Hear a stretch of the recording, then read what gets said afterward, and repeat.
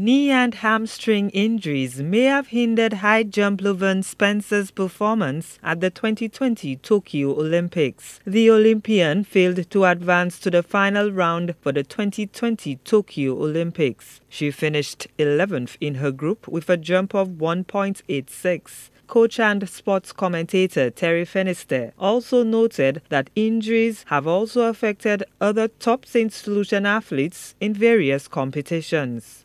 Levern Spencer, obviously, she did eventually make it to the Olympics via the world rankings, but was unable to perform up to her best in the event of the qualifying of the women's high jump.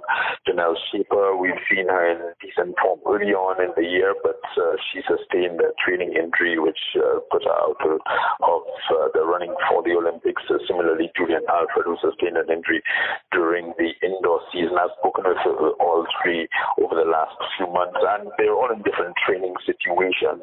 Finistere recommends that the various associations concentrate on nurturing talent to improve St. Lucia's performances at world-class sporting events. It is certainly a call for us to continue to spread the net ever wider and to try to really grow the sport, try to grow the pool of available athletes competing at higher levels, whether it be through seeking scholarships in the United States or through seeking opportunities for those athletes who are perhaps at a lower level, emerging athletes or developing athletes, to be able to get access to elite coaching, to elite competition, so that we have a wider pool of athletes who can make that Olympic breakthrough.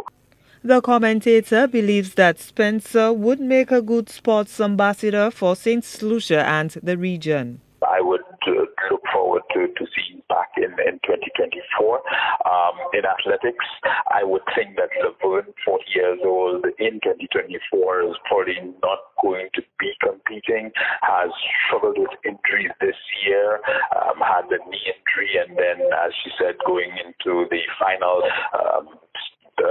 hamstring injury popping up out of nowhere. She's been such a fantastic ambassador for St. Lucia, for the Caribbean.